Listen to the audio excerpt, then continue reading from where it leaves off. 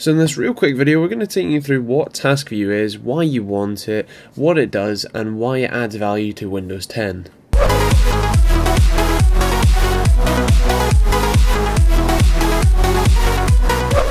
So as you can see, we're going to be taking a look at this really cool Task View button on the Windows 10 taskbar.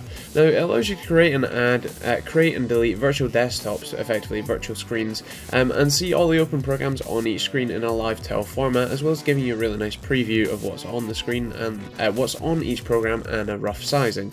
Now if you haven't already seen this on Mac with its Expose or the Linux desktop feature, then this is basically all of those features for Windows. It's really nice. Basically allows you to have multiple sort of virtual screens or desktops, which will often probably be used for something like you could have a productivity desktop as well as a media desktop as well as a social media desktop, so that for you could have your Word and Excel documents open on one, and then you could also have your Spotify and whatever on the other, and then maybe Facebook or something on the other, so that you can easily switch between them. It's really easy to just as I said, switch between them, and it's almost sort of a productivity aid. You don't have to sort of mess around with finding things in layers and layers of windows of lots of things open. You can just switch between desktops with 2 clicks really easily.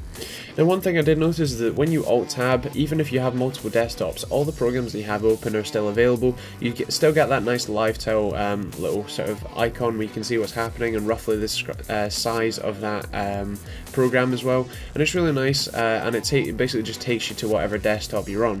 Now one thing I did notice was that when you add a desktop, there's no programs on by default there, but when you close the desktop, all the programs that were on that desktop, so as you can see here, I've got 4 programs open on this one, and I'm going to close it, and as you can see, they all consolidate into the first desktop, which is really nice. Obviously you can go and add a desktop again, but one thing I haven't found out is how to move programs from desktop to desktop. It's a little bit tricky. And the final thing I did notice is that when you have stuff on another desktop, you can see down the bottom there's a tiny little indicator that says, basically indicates whether or not you have a program open, which is really cool, and if you hover over you can see how many windows of that program you have open as well. Anyway, I'm not too sure about some of the things here, but obviously we will keep you up to date in the comments down below. Otherwise, thanks, and we'll see you all in the next video. So thanks for watching this TechteamGB video. You've probably seen enough of me already, so I'm going to go away right after I say, if you haven't already liked or disliked, just let us know why in the comments down below as well. Check out some of our other videos, hopefully there'll be some somewhere around me. And then also feel free to subscribe as well, that really helps us out, and yeah, obviously shows companies that you love us. So if you do love us, check us out on Facebook or Twitter. Hopefully there will also be some stuff around here maybe, but otherwise that's pretty much it from me, so we'll see you all in the next video.